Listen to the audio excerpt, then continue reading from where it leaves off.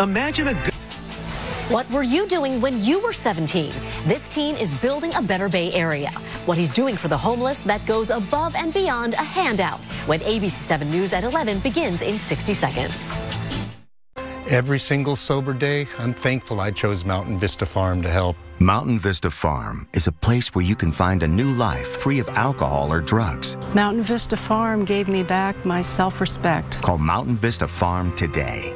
There's a school out there that brings learning to life. California Connections Academy uses technology to foster real learning and collaboration. Personalized, flexible, future-ready, led by teachers who raise the bar. Bring school to life. There's no such thing as a born winner. So start driving and don't stop. Because no one takes off at the finish line. And the only way to get that trophy is to take it.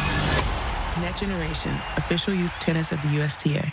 Alcohol and drug abuse shatters lives. Mountain Vista Farm helps put them back together. Call 1-800-300-6716 today. Mountain Vista Farm is the place where you need to be. I'm Luz Peña in Mountain View, where a woman was attacked from behind while working out in this park. Police say she was wearing headphones and didn't hear anyone coming. Live Doppler 7 along with satellite showing high pressure to our east will begin to move west and bring us warmer weather in the coming days. We'll have the numbers and the accurate forecast ahead. I'm Lisa Mingalition in San Francisco, where a 17-year-old is here in the Tenderloin trying to help the homeless. ABC 7 News starts right now. Now, news to build a better Bay Area from ABC 7. Neighbors in Mountain View are calling for change after a woman was attacked while working out at a local park. Good evening and thanks for joining us. I'm Dion Lim. I'm Eric Thomas. The suspect is now under arrest, but some neighbors are fearful that the park is still unsafe. ABC 7 News reporter Luz Peña joins us live in Mountain View with the very latest from police. Luz.